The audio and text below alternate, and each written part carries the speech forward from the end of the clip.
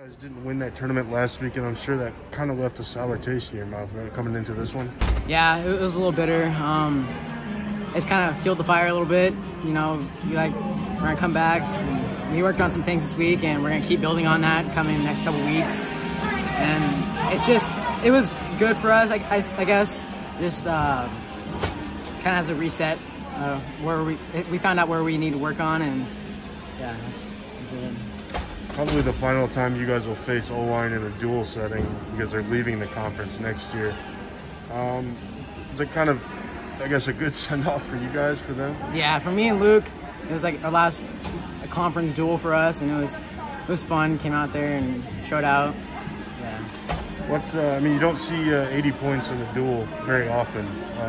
You guys just having fun out there tonight? Yeah, that was it. We came in this week, we came in, worked hard, and then we just relaxed and went out there and just did what we did.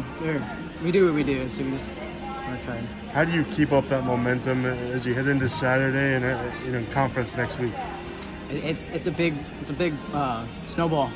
We snowball into it, and just carrying that energy and the vibe for the team, and just keep going. And it should be good for us. Thank you for the time.